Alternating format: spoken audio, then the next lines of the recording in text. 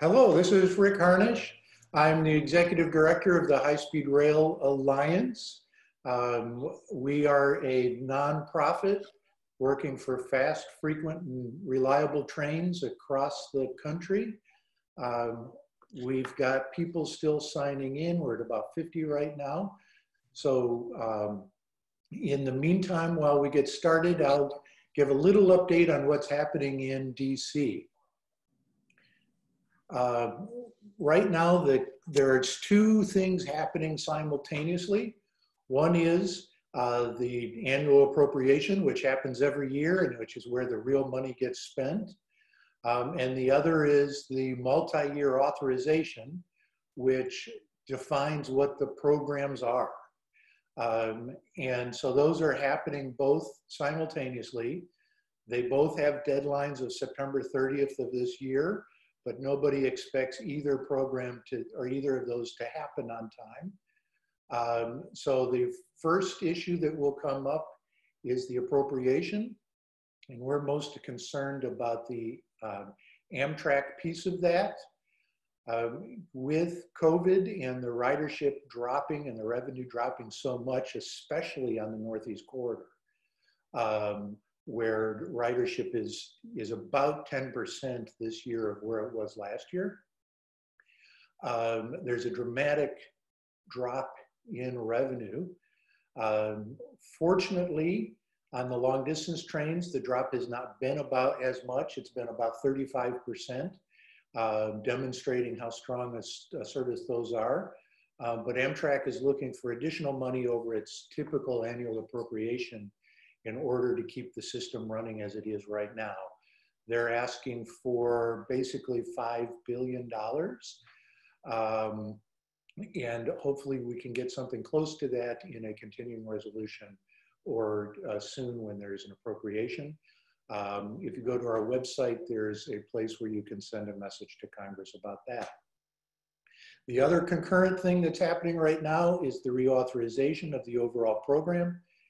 And that hopefully we can get not only the program that we have now, but something much improved. And we're really excited that Congressman Moulton has put together a really exciting program for how to move that forward. And again, if you go to our blogs section on our website, you can see an overview of that. If you have any questions at any point, please type them out in the question and answer section. And as appropriate, I will ask those questions as we go along. So I'm really excited. Oh, one last thing. Our philosophy is you can't look at city pairs, right? High-speed rail advocates, including myself for a long time, talked a lot about city pairs, 100 to 300 miles apart. That's not how we did the highway system. It's not how we did the aviation system. It's not how we're going to do the rail system. We need to think about in networks, lots of interconnectivity, and that way each segment has a lot more riders because people are connecting between each segment. So you can't just look at city pairs, you got to look at a bigger system. And we're really excited that California is the first to do this with its rail network and has actually created an operating plan for 20 years out of how the trains will operate it in a statewide interconnected network with high-speed rail as the trunk that brings a lot of volume to the other things. And in the first phase, they are proposing to build a high-speed line, and it's under construction, between Merced and Bakersfield. And then concurrently, a lot of other things will improve while that happens. And with us today, we have Dan Leavitt, who is the manager of regional regional initiatives at the San Joaquin Regional Rail Commission. And that commission is responsible for the ACE commuter rail and Amtrak San Joaquin services. And he's going to talk about what that first phase looks like for those two services. So Dan, if you're ready to go, we'll get started. Great, thanks Rick. And so I'm gonna get my PowerPoint up. So go to screen share. Did I? Says Sorry you, about that. okay, let me try again. You should be able to do that now. Okay. There we go. Great. So you can see my PowerPoint. Absolutely. Thank you for the introduction. And I just want to say first of all, we've been hit hard by this pandemic like everyone else. And it's something that we are struggling through. Both of our services, the ridership is way down from it was last year. The ACE commuter service down 90%, so we only have 10% of our riders from last year. San Joaquins are down about 80%, so about 20, we only have about 20% of our riders. However, my presentation today is not one of being down about this. It's more optimistic about a bright future for rail transportation in the Central Valley of California and California as a whole, and that we have some really great work that's currently underway that I wanted to make sure that this group was aware of. But we do feel there's a very bright, that rail transportation has a very important role in California's future, and that this current crisis will not impede that. Just a little bit, and for those of you who aren't familiar with our two services, as mentioned, the San Joaquin Joint Powers Authority, which I represent, we are the managing agency for the San Joaquins. They are operated by Amtrak. They're funded by the state of California. The San Joaquins have been around for decades. Prior to COVID, we were running 7 daily round trips. So I'm going to turn off my computer noise. 7 daily round trips, 5 between the Bay Area and Bakersfield, and 2 between Sacramento and Bakersfield. Right now during COVID, we're down to 4 daily round trips just between the Bay Area and Bakersfield. With the ACE Rail service, this is a commuter service that we are the owner operator for, that has been operating for over 20 years. Before COVID, we were running 4 daily round trips focused on the weekday service. During commute periods, carrying 1.5 million passengers a year, focusing on the markets between the Northern Silicon Valley and the Silicon Valley, and the Tri-Valley area and the Bay Area to the Silicon Valley. The key program I'm talking about today is really our expansion program for both ACE and San Joaquins, which we call Valley Rail. We've already secured more than $1 billion of state funds to expand our ACE service down to Stanislaus and Merced counties, and also to extend ACE up to Sacramento, and do that in partnership with the San Joaquins, where we'll be sharing a track with both ACE and San Joaquins to get more service to Sacramento. All the yellow dots you see on here are new stations that we will be building as part of this program. This slide shows you more detail about the alignment from Stockton to Sacramento. And a key here is that we are having to, right now, the only 2 trains we have going to Sacramento are San Joaquins trains, and they're on the blue line that you see. That's the UP's main line, the Fresno subdivision. UP has had no interest in additional passenger service on their main line in this area. And so instead, we worked out a partnership with UP to work on a different line, called the Sacramento subdivision, which is lightly used, to have more passenger service both for ACE and San Joaquin trains. As a part of this, we're going to have to build new stations. There aren't stations along this line. It does have some trade-offs in serving Sacramento. One of the positive things is we can serve more stations in the Sacramento area, and that this line can extend beyond Sacramento in the future. We are looking to have in the north a station that will serve the Natomas area that will have a nice convenient connection to Sacramento International Airport.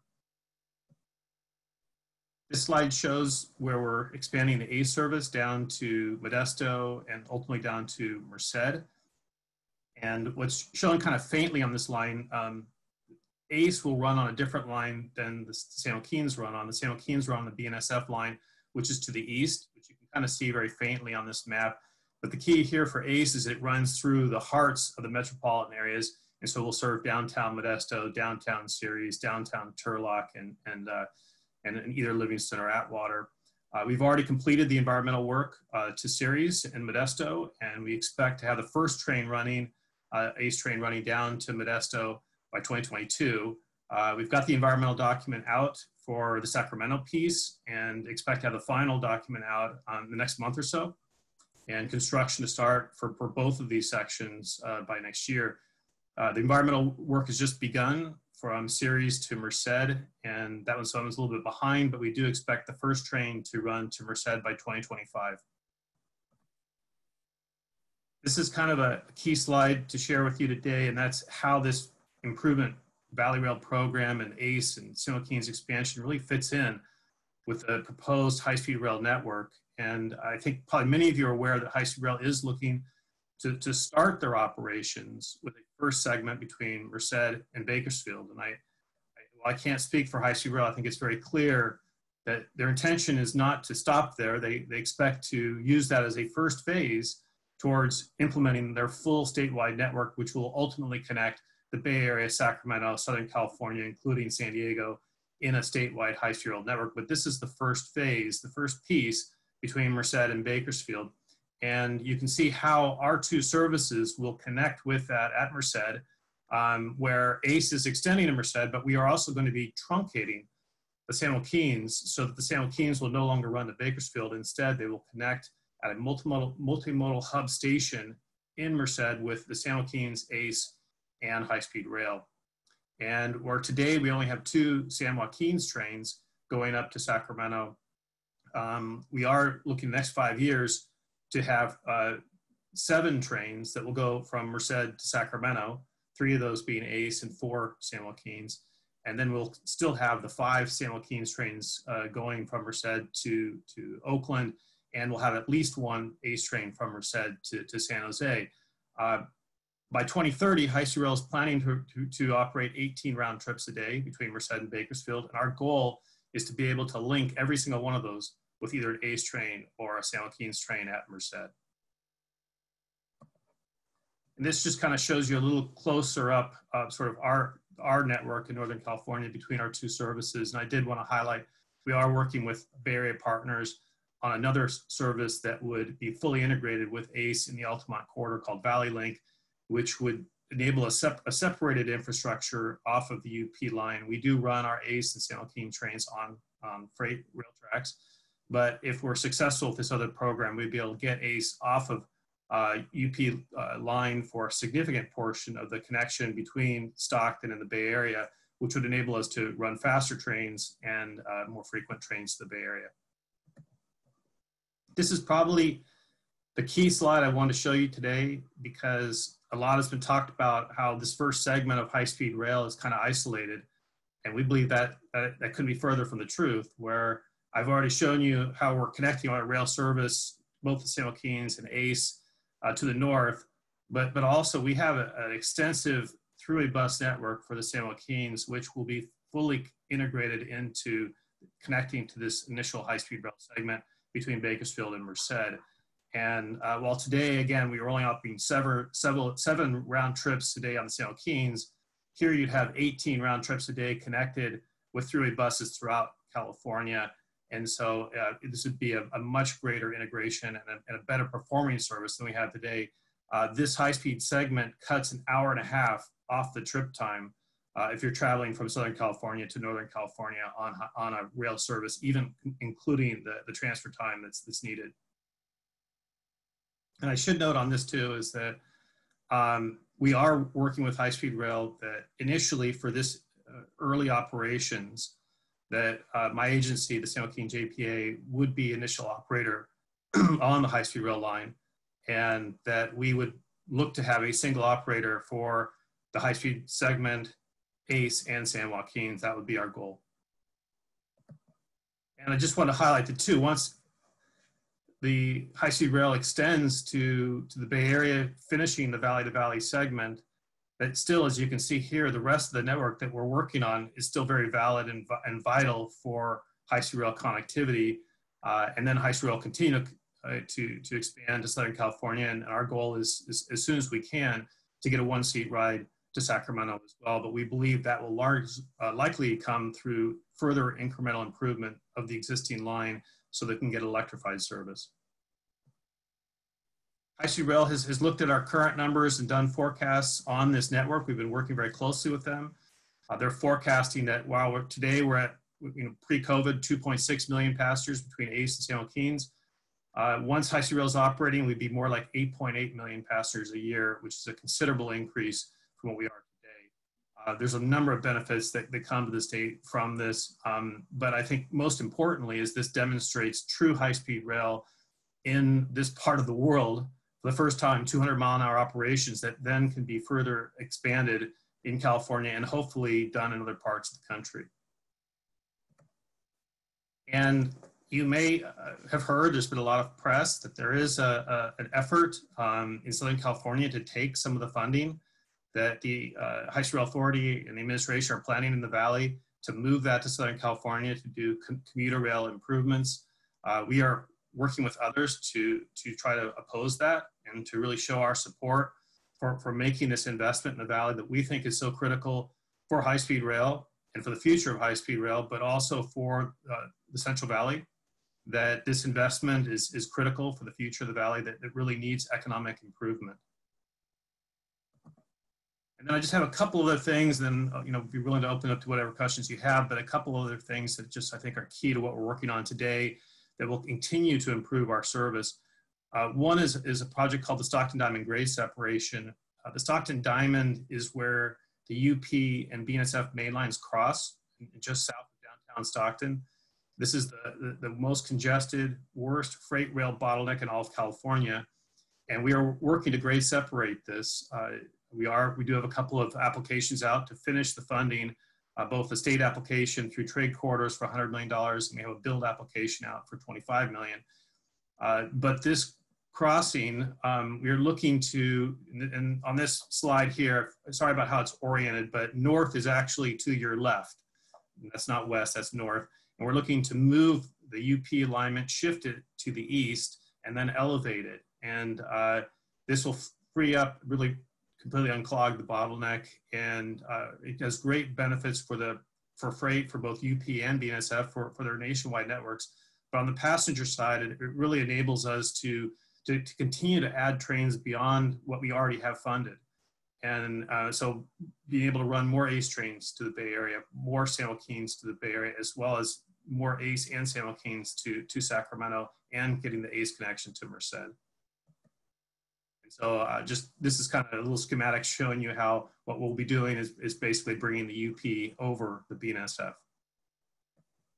And then the other project that really is key that we're working on, this is where we don't have fully funded yet, but we need to get funded in the next several years, is the connection for the San Joaquins to that multimodal hub in Merced. The San Joaquins, as I mentioned earlier, run on the BNSF line.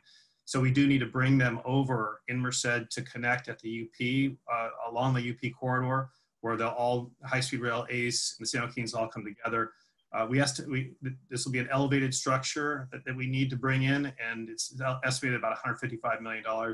And so we are working on getting the funding and doing the environmental clearance for this effort.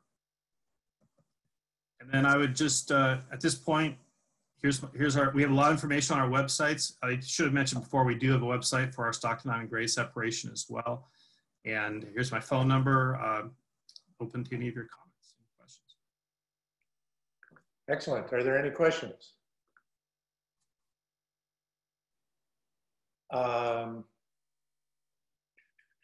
So Bill Porter is asking, what's the time frame for for getting high-speed rail from San Francisco to Bakersfield? And then in a similar vein, what's that first step time frame? Well, again, I want to be careful here. I represent the ACE rail service, the San Joaquins. I'm not a representative of high-speed rail, and so I'm just going off of what their own information has. They do have a draft business plan that's out. I encourage you to take a look at that for 2020. They're looking to finalize that by the end of the year.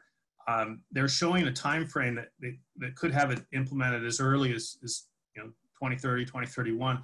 But the reality is they don't have the funding for it yet.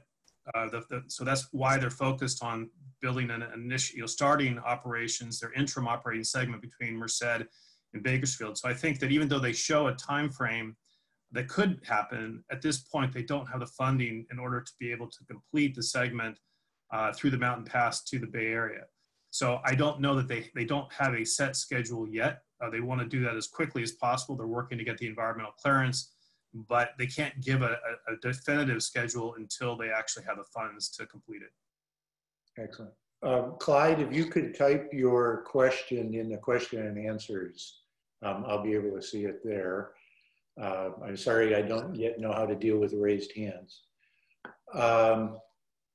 Troy Hightower is asking, how will the throughway bus connections work in Bakersfield since the high-speed rail station is proposed to be at F Street instead of where the existing Amtrak station is? Well, first of all, hello, Troy.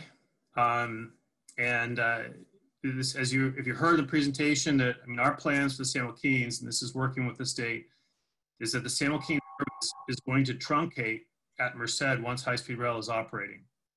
There's a number of reasons for that, but in particular, once high-speed rail is operating, our San Joaquin service between Merced and Bakersfield will not be able to compete with high-speed rail. High-speed rail is going to be so much better that you really can't run a service that's just so much inferior, where we'd only be running 7 round trips a day. We can't offer the type of on-time performance, but high-speed rail is going to be more than an hour and a half faster. So it's going to be faster, safer, more reliable, and we're proposing that the tickets would be relatively similar.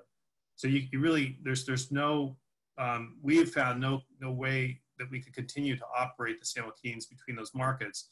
So really, to answer your question, the San Joaquins are going to stop operating at Merced. The connection will be to high-speed rail, to the terminus of high-speed rail at Bakersfield. And we will connect with high-speed rail. That Southern California connection will be to the high-speed rail station. And so today, or let's say pre-COVID, or today, or however you talk about this now, what percentage of people arriving by train at Bakersfield do connect to a bus? About 75%. Okay. Oh, that's one thing that, the numbers at Bakersfield, we still have a very strong ridership from Bakersfield, but our much bigger ridership is to Southern California. And that's something that a lot of people don't realize, how important the throughway bus services are. For our passengers, the San Joaquins, about 60% of our passengers are taking a throughway bus on at least one part of their journey. And some of them are taking throughway buses on 2 legs of their journey. But it's a very critical part of the statewide network. And certainly the Southern California links are our most used links. And so it's not just connecting people from Southern California to the Bay Area and to Sacramento. A lot of their passengers are coming from the San Joaquin Valley to the south as well. And then Ross Capon is asking about what the plans are to restore the reductions in, well, I would add to this, he's asking the connecting buses, yeah. But I would add to that the frequencies that were cut. What's the yeah. about when those come back? We want to bring them back as soon as we can, but the key first is to get, we got to get a point in this crisis. We got to get through the crisis, frankly. And for us, there'll be 2 steps to this. One, first, we got to get to a place where people feel comfortable riding public transportation again, and that the ridership numbers start to really increase. Right now, even if the ridership was there, we'd have difficulties because we're having to purposely decrease capacity, keeping the trains 50% full at the max. So until we get to a point where we can start packing people more into trains again, it's going to create problems in terms of being able to run more service. So that's kind of a first thing.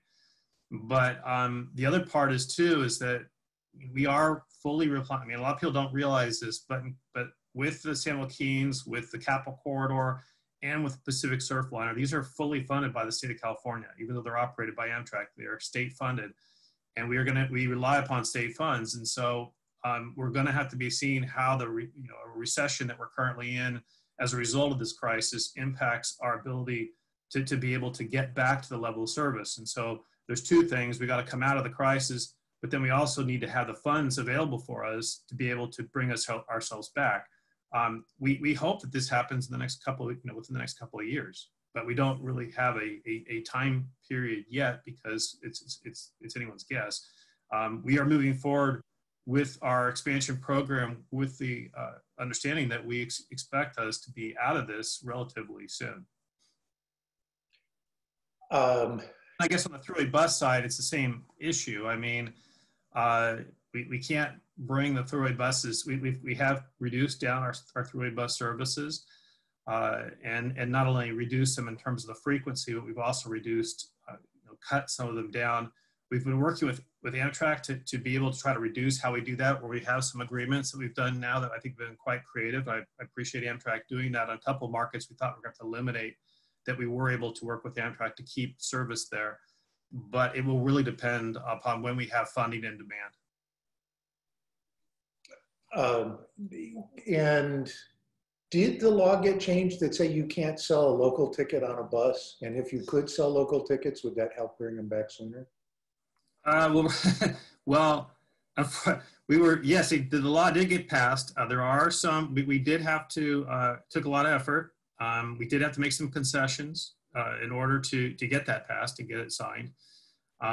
We were just starting, before COVID struck, we were ready to open up about 160 new station pairs. Oh, sorry, I should say new stops between bus stops that previously could not have been, we could not have sold tickets for. We have to do this incrementally.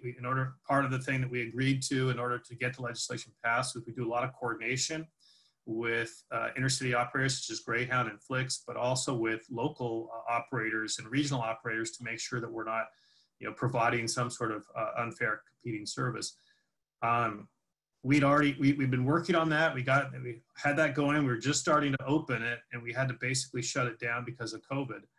And the reason here is that, again, we have to, right now, on our buses, our capacity is less than, it's basically half of what we were currently doing, and now we're at buses as well. So we don't really have the capacity today to try to utilize that that opportunity.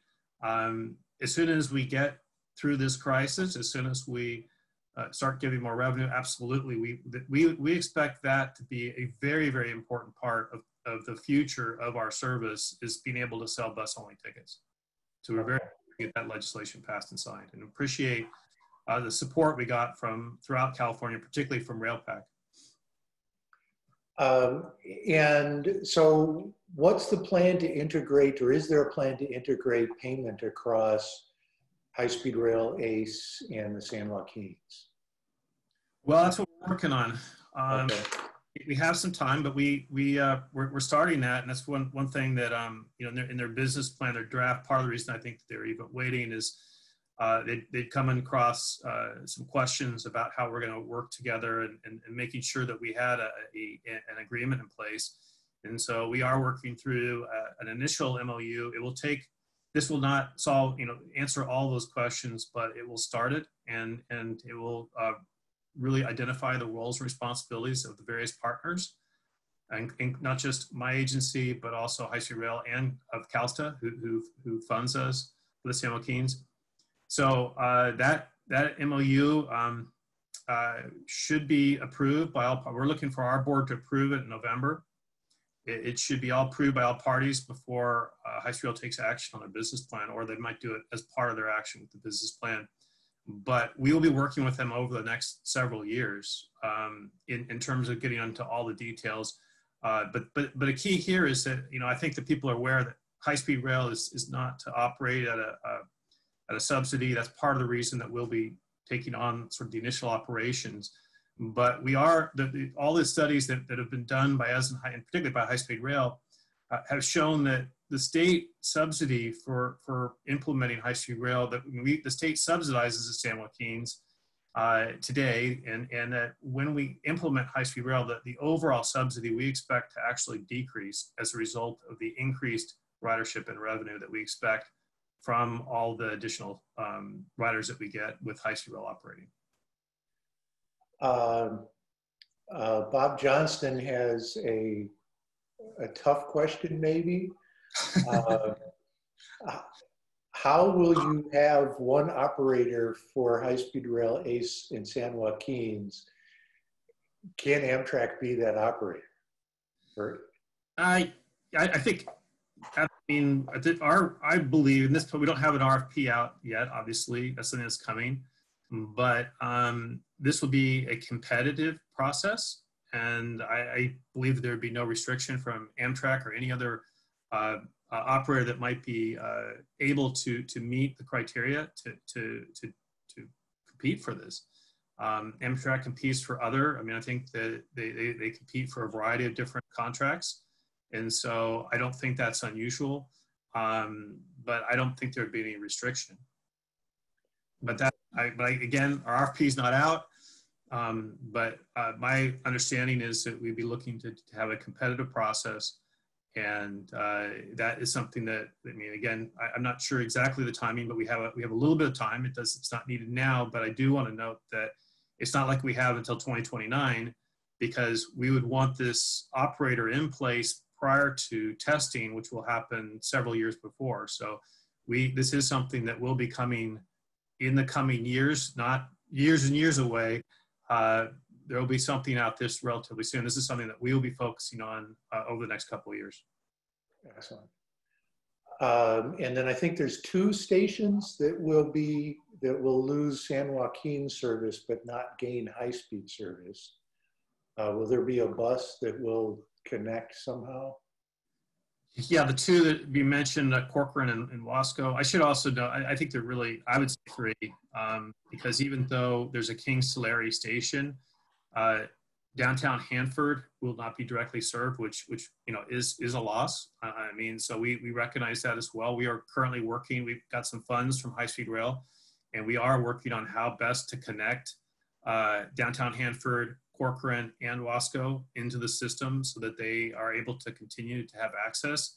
And we have those studies underway. We are working closely with the local regional entities. We've been working with Kern Cog, with the city of Wasco, with Kings County and Tulare, as well as the regional providers, CART, which serves Kings County, and then Tulare, Visalia Transit agencies. So we are working on that. We are looking at opportunities that there's potential, you know, to, you know, we do have slots that will be available on the BNSF line.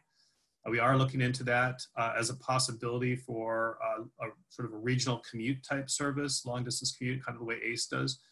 But in sort of initial looks, there are some difficulties with that. There's some high costs associated with it.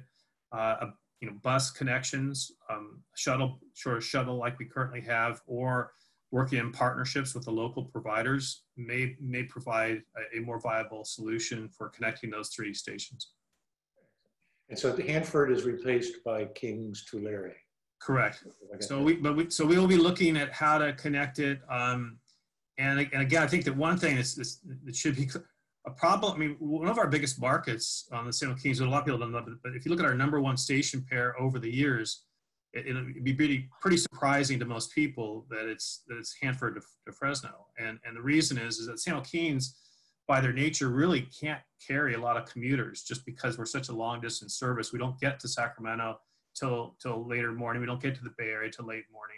So we only have a very few markets where you can carry commuters, and Hanford to Fresno is one. But the reality is we don't really serve that market very well because you only have like 1 train that really hits a commute period. And sometimes even as we move things, it can really benefit. And we've lost a lot of those commuters because it's just hard to be able to serve them with one train sort of each direction. High-speed rail is going to offer, I mean, by 18 round trips a day, we're going to get a lot of markets in the valley that we currently can't serve.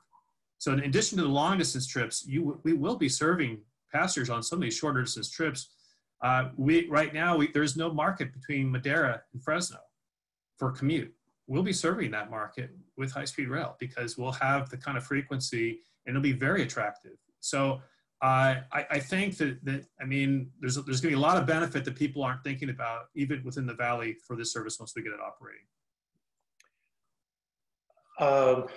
And then there's a couple of questions here that I think overlap. So tell me about Valley Link and eBart and how they relate to this. And I think that will take care of those questions.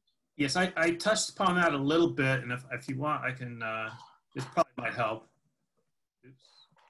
I try to, I could talk endlessly on this stuff, but Valley Link is what you see in the sort of the lighter blue here. And the initial section of Valley Link is supposed to go from Dublin Pleasanton BART station to Lake North Lathrop. And we have been working, they have their own authority. It's just trying to move the project forward, called the Tri-Valley San Joaquin Valley Regional Authority.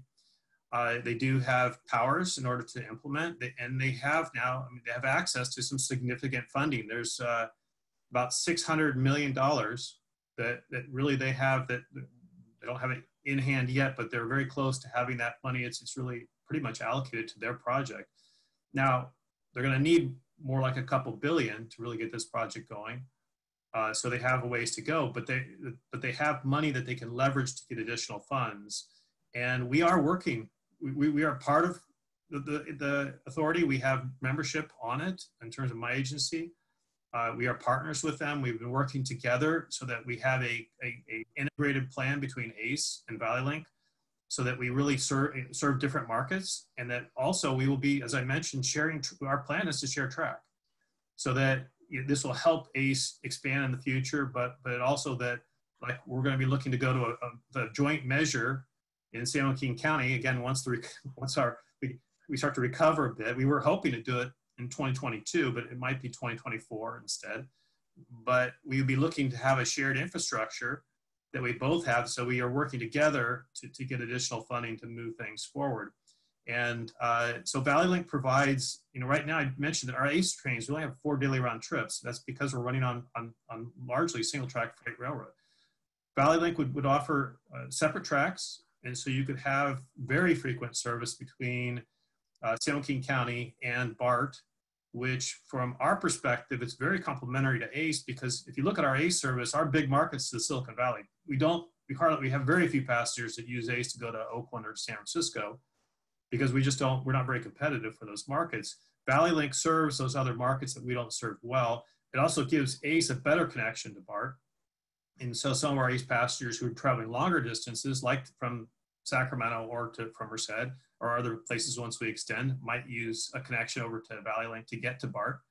But if you look on this map, you can really see that, Valley Link is in the shorter distance trips, frequent all day, whereas ACE is more longer. I mean, we serve a bigger market, connecting to High Sea Rail, connecting to Sacramento, and bringing passengers to the South Bay. We view these very complementary, and that the corridor demands this kind of infrastructure. Today, if people aren't aware, I mean, like I would say today, pre-COVID, we were carrying just mostly on the automobile, over 92,000 commuters a day going over the hill to the Bay Area from northern San Joaquin Valley. Over 92,000 a day.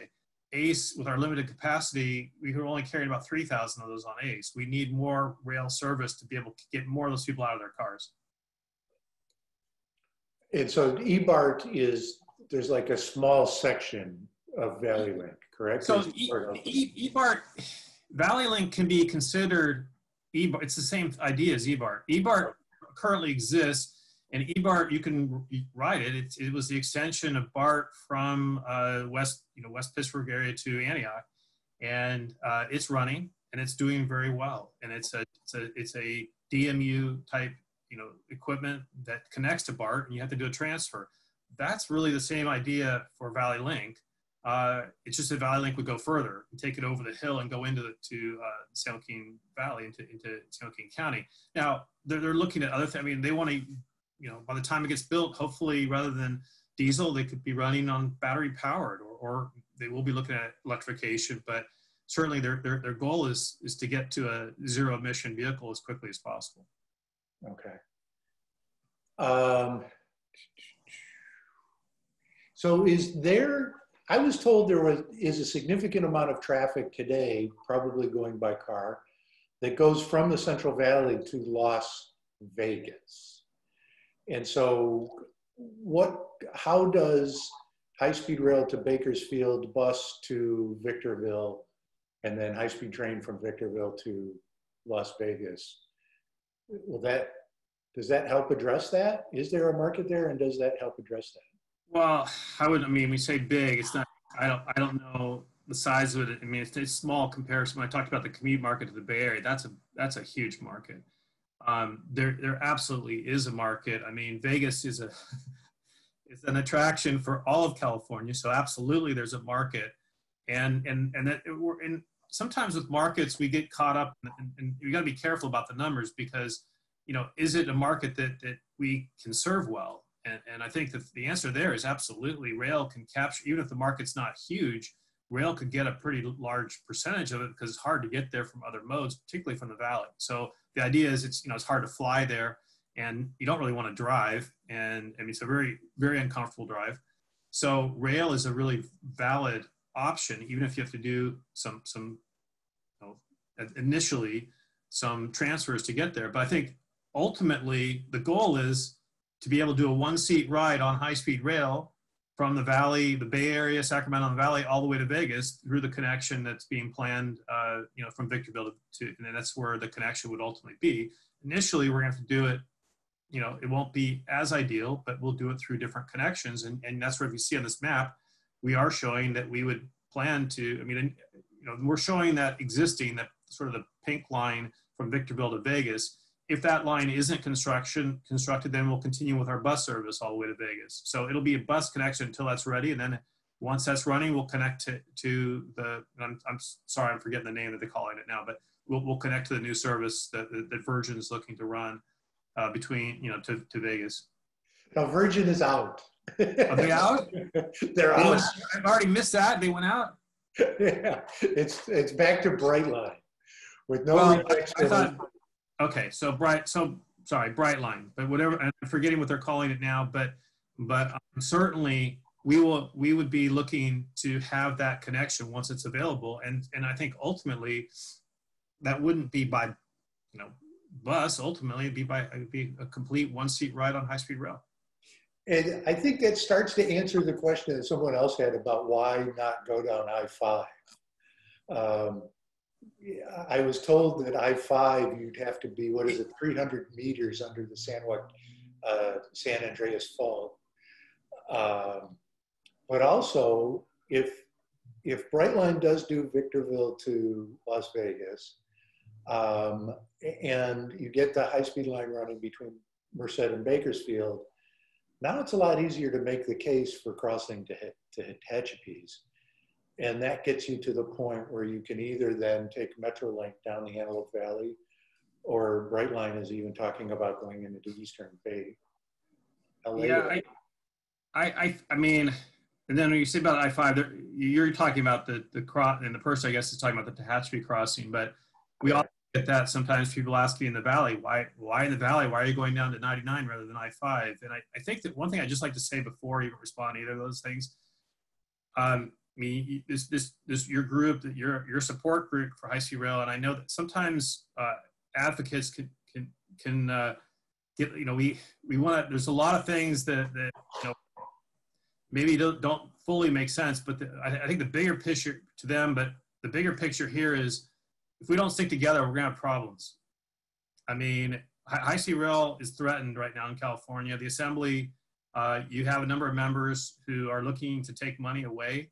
That, I mean, even though, look, Metrolink needs funding, there's no question that Metrolink should get additional funds, but not with high-speed rail money, in our opinion. That if this money is taken away from high-speed rail, we believe that will be the end of high-speed rail connecting north to south in California, and that it will not come back. And even though, if they take this away, if the money goes away, we will be in a situation where we will run San Joaquin trains over it, but we'll be stuck to about our 7 daily round trips. You'll see some improvement. We'll be able to run, over 100 miles per hour for a portion of our route. But we believe that will be viewed as a colossal failure for California, that we spent all these billions of dollars and all we get is a moderately improved San Joaquin service. So there is a battle that's going on right now, and certainly the proponents of high-speed rail, we'd hope that, even though you might have differences of opinion on certain things, we hope that you come together and like we have with high-speed rail and try to save this and keep this moving so that we can get true high-speed rail service up and running. Some of these things that come up like I-5, I mean, look, this has been looked at in California for decades. The decision to go in the Valley, I-5 versus 99, I mean, originally when high-speed rail was thought of in the state of California, I-5 was looked at, but there was, the Valley was gonna absolutely fight high-speed rail going down I-5 because the Valley views I-5 highway as being something that bypasses the key communities in the Valley, and that once again the Valley would be hurt by having investment that doesn't serve the Valley. So high-speed rail really got started, in fact, and really is here. We're working on high-speed rail today because of the Valley members of the legislature who pushed getting the service moved forward, in part to help serve the Central Valley. So, I mean, that is part of the history there for the I-5 and the Grapevine area. Why are we going to Palmdale? In part because that's where Southern California really wanted the alignment to go. The other part deals with the issue of the faults and the difficulties getting through the Grapevine, much more difficult pass with issues getting through there, much longer tunneling needed getting through the Grapevine. But also Southern California really wanted the alignment to go via the Antelope Valley for a variety of different reasons. But now, as it's working out, it makes a lot of sense with the connections to Las Vegas as well. Yeah, and so I think those kinds of discussions are you looking at the big city pairs only, or are you looking at a big network that serves a lot more people? And certainly the routing that has been chosen does maximize the number of people that are served in a really exciting way. And I share your view that it's absolutely essential that California continue aggressively on getting electrified 200-mile-an-hour trains between Merced and Bakersfield as soon as possible. And that's the only way you get through the momentum that it's, the challenges of being the first to run a high-speed train in this country, the new issues around electrification, on and on and on. You've got to actually, this will figure out how to solve those problems elsewhere in the country. So we are very focused on making that happen. We're getting very close to the time. Let me look through the questions real quick.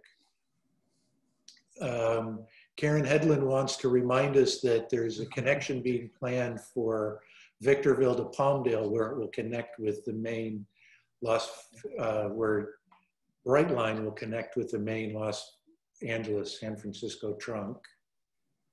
Hello, Karen. And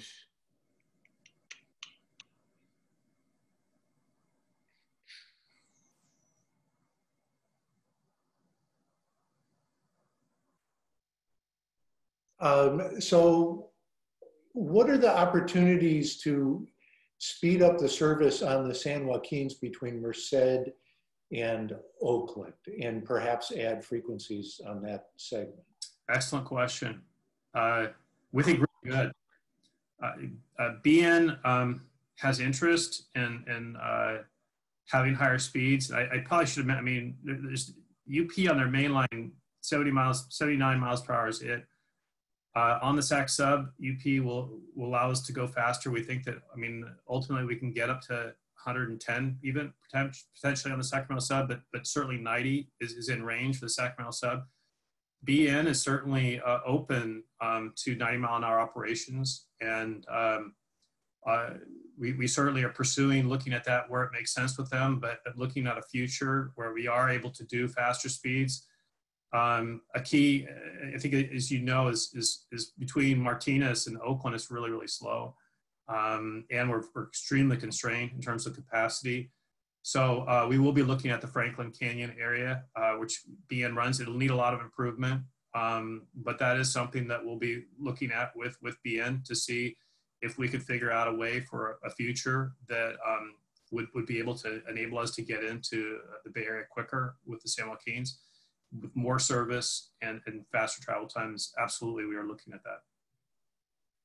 Excellent. And that's, you know, coming from a part of the world where we're still running commuter cars that were built in 1956. It is so exciting to talk to Californians because you're dealing with, okay, so we've got this big problem. Let's figure out how we can solve it. Maybe we don't know where we'll get the money to yet, but let's figure it out. And that it makes, I get so excited when talking to any of the different players in the California Rail network. So unless I think we covered basically everything.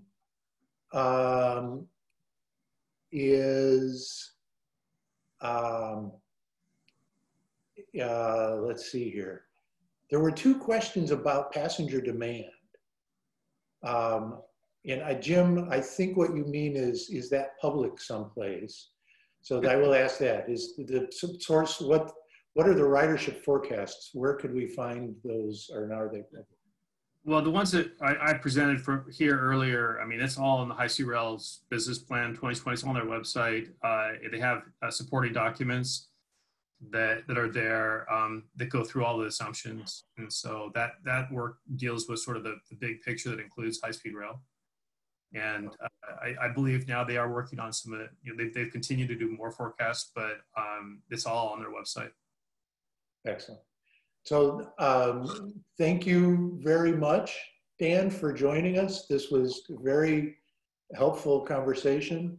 And again, it's very encouraging to talk with folks looking for solutions on how we improve the network and not just high-speed rail or not just commuter rail, how we do the two together.